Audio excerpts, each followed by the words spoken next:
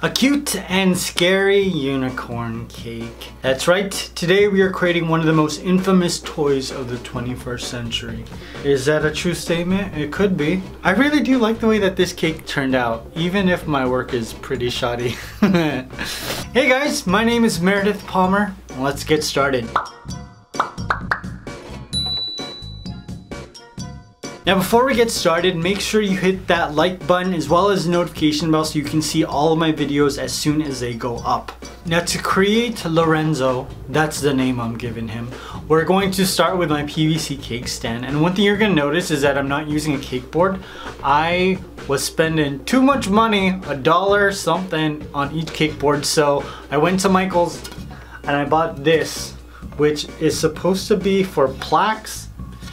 It's a wooden plaque thing. I cut a hole in it the same way they do with all of my cake boards, and then I painted it white so that I can reuse it and not have to keep buying cake boards. It's expensive. This is saving me a lot of money. So I plunged a PVC pipe in the middle, and to create the body I am using two 4-inch dome cakes. So we got some buttercream, then a little bit of support with cardboard and some pipe couplers to add on some dome cakes to create the head of Lorenzo. I like the name Lorenzo. I've met two people. One of them I didn't like and his name was Lorenzo. Another one, hey, that guy was a homie. I thought that would be perfect for this cake because we're doing two interpretations of this unicorn. You guys know this toy, right? Everyone's seen it. There's a whole bunch of parents scaring their kids. Now the reason I'm not going to talk to you guys about carving the body is because I carved it way too thin. I could have just left the two dome cakes to create the body. The toy has a very plump, very rounded body, and I carved away too much, so now it looks like my unicorn's starving. So don't do that. Leave the dome cakes and they're fine. Now I gave my cake a crumb coat and then covered it with the first piece of fondant. I hate covering dome cakes with fondant. It is the worst thing in the world ever to cover it with one piece of fondant. And there ended up being two seams on the side because I just didn't know how to deal with it. There's too much fondant on the bottom and it started to bunch together. It was terrible, and this was the only solution. And that's why my work on this cake is so shoddy, because I can't get over the fact that there's two seams on the side and no way to cover it. Now I covered the bottom of the cake with some white fondant as well, and to create each of my unicorn's legs I'm using Twinkies because that's what I always do. If you've seen any of my other animal cakes, I use Twinkies to save time, and for the most part they work. Not today though. I should have just used fondant. Instead of covering it with buttercream, I'm covering each of my Twinkies with fondant. It's not perfect. The buttercream hides the flaws, the fondant not so much. Now Lorenzo needs 6 legs. He needs 4, 2 for the front, 2 for the back, and then 2 for the sides, so that when you see it from the front and the back, it looks like 2 back legs. Now if you want to see more of my cute and scary cakes, I've got an entire playlist for you. There's a ton of stuff coming out too.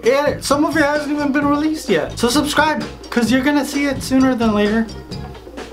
Then I started to create his eyes. This is pretty fun. They're just black eyes, and I'm just trying to recreate the magic from the toy. So we've got this very meek, very cute and sad looking unicorn on the front. His mouth is closed. He's got this very somber smile.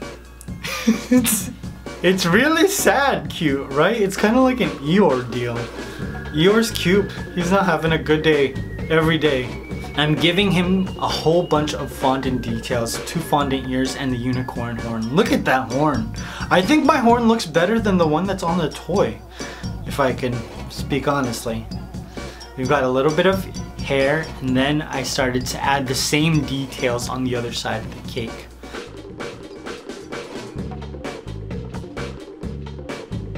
Now I'm adding all of the details to his mouth, so I'm using a longer piece of fondant to create the lower part of his mouth. That way I can add in the inside. I had to add some gums, a little bit of dark red to emulate the inside of his mouth, and then I had to give him some really spiky teeth. That was my favorite part, adding all of the scary unicorn teeth. They were really spiky. I think these are the sharpest scary teeth I've created so far. I'm adding a gum line. Now, all of the features on the scary side of the unicorn are the same. Even the eyes are the same, I just inverted them. So the right eye is on the left and the left eye is on the right, which makes it look like it's angry. Look how angry that looks. If he wasn't so like skinny and starving, it would look exactly like the toy, wouldn't it?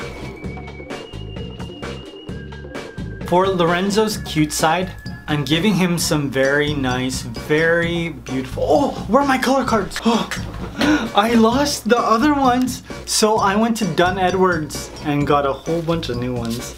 His eyes are really deep, very blue. So it's like a pool party blue. Oh, I like that. I haven't been to a pool party. I got a lot of fat shame. I don't like to take off my shirt in public places. I'm trying to get over it, you guys. I know, but still holding me back. So I'm painting some blue around his eyes and just making sure that I leave the pupil black. And a little bit of the rim of the outside of the eye is black as well.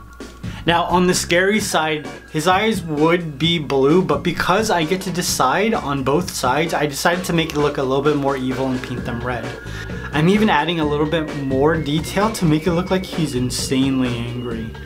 That's why we got all of these red veins coming out. Doesn't that look bomb? Now I gave his eyes a little bit of shine, and you know what? I wanted him to look like he just ate somebody, so I'm painting a little bit of blood on his teeth. Now I wasn't happy with the way that the light was catching his eyes, so I'm adding some fake catch lights as well with some white food coloring. And voila! My cute and scary unicorn was complete. Am I happy with this? Yup, I am. You guys seen my work, and you know when I'm phoning it in. I like doing this, but I screwed up the schedule. I thought that Frozen 2 came out on the 12th, and so I was rushing through this cake so I could start on all of the Frozen stuff that I wanted to do. Because after that, it's like Christmas stuff non-stop. Even though you probably didn't notice, I will tell you that I should have ensured that the faces were directly back to back, and I didn't, which is why you can see the back horn from the front of the unicorn. Also, my fondant isn't that smooth, and the eyes and the mouth are not centered, which is why the cheeks look lopsided a little bit. I'm telling you this because I want you to know that, you know, sometimes you have a bad day, sometimes you're not 100%, and that's totally fine. But I'm posting this because I still think it's a great cake idea. And I'm sure that there's a lot of cake decorators that get this request and have no idea how to execute it.